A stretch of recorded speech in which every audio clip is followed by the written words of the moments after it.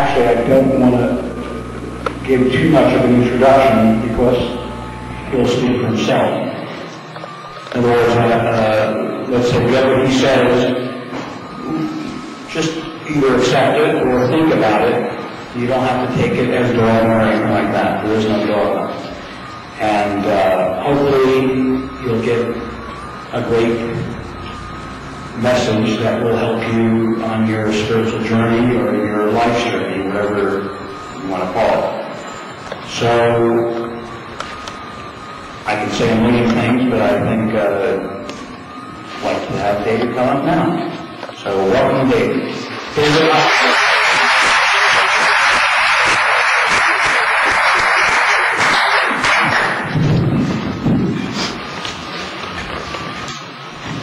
Welcome, everyone. So wonderful to be here.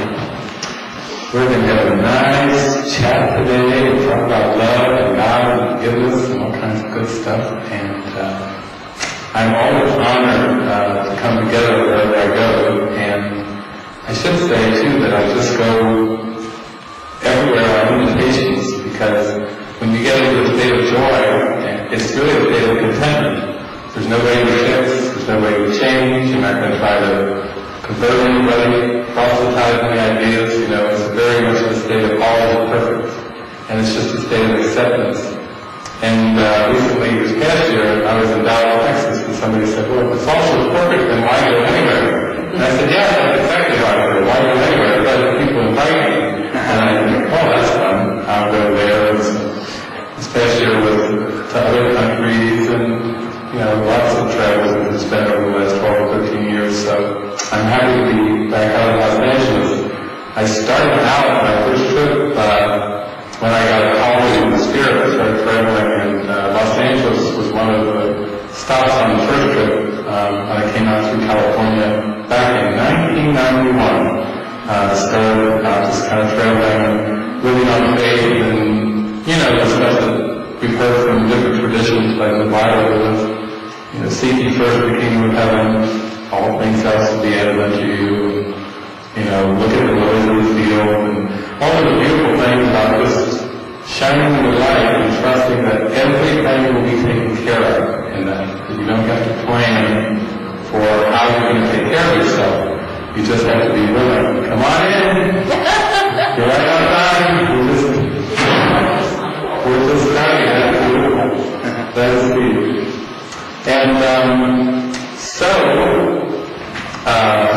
my journey has been one of learning to trust in the higher power, the Holy Spirit, or whatever you like to call it, that voice within, this small, still voice within, and learning to be completely dependent on that intuitive voice and transcend the ego, or the voice of fear, doubt, conflict, and war, whatever you'd like to call it. So that's been my journey, and I have to say that with this transformation of consciousness just comes all this joy, this bubbling up of joy, where you feel like you're just carried along every day and every moment, because you're just floating along and you really don't have any expectations, so you can't really get disappointed, because it's always perfect, and wherever you find yourself or whoever shows up is part of that perfection. So you include everything in it. You're not trying to say, oh, that's not me, or you're not trying to reject or exclude anyone. You're just including everything and everyone in. And it's also a path of no control. You find that when your trust is really strong in this voice, that you find you have no sense of trying to control the world. It's really like you're watching a movie and you're just enjoying it. Welcome.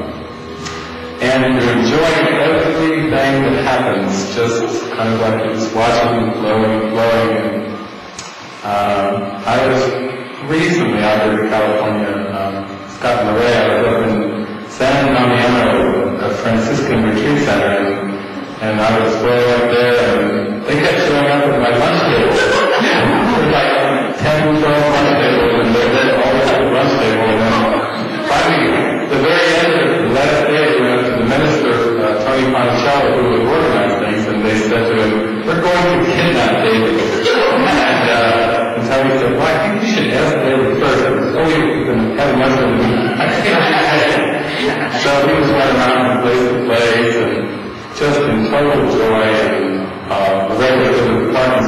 she would always, before we would get to the place, she'd say, now parking space, and we got like 6 consecutive parking spaces right up there. But it's like you're not trying to do anything or control anything, but you're just living in the joy. And then everything you do, everyone you meet, everywhere you go, just reflects that joy.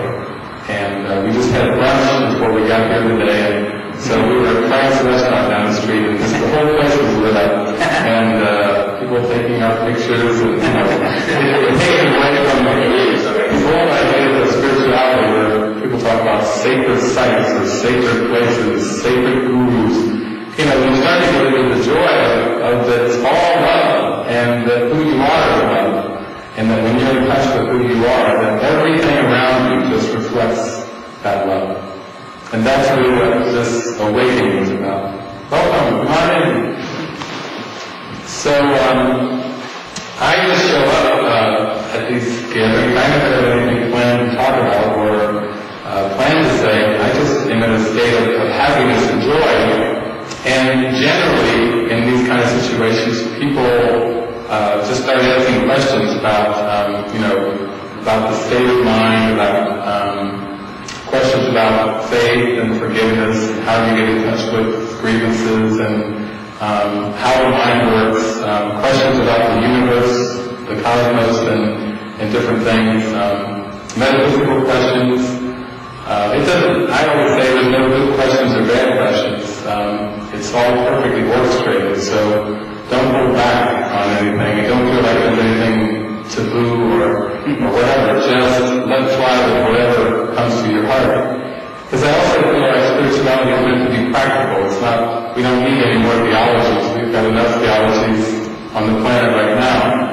Everyone's going for an experience. And that's really what religion is. It's not a theology. What I'm going to talk about today is not about a particular book. I'm not an advocate of any particular book or path. When I travel to other countries and this and that, I just let the symbols come in a way that they're most helpful. So if I'm invited to a country where they don't talk about Jesus, that's fine with me. I've done marriage this past year, and one man identifying himself as arguably atheist. And so I was like, great, happy to meet you, Arthur. And he was saying, well, I'm an atheist, but I think that if there is a God, that his name must be Arthur. I said, and he said, and I believe that we're all connected, and we're all part of one line. Hey, Arthur the atheist! We are.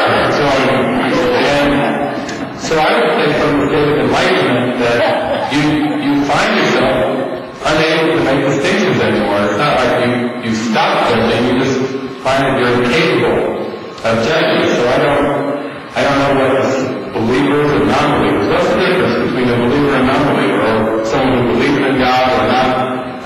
There was a book that Jesus dictated called The Psychotherapy Pamphlet, where he said, this is from Jesus Christ, who belief in God is unnecessary, for God can be but known. In other words, the beliefs are just stepping stones, and it doesn't matter whether you even have a formal belief or not. In the end, when you learn to forgive and release all the error from your mind, regardless of what you believe in, you have an experience of God.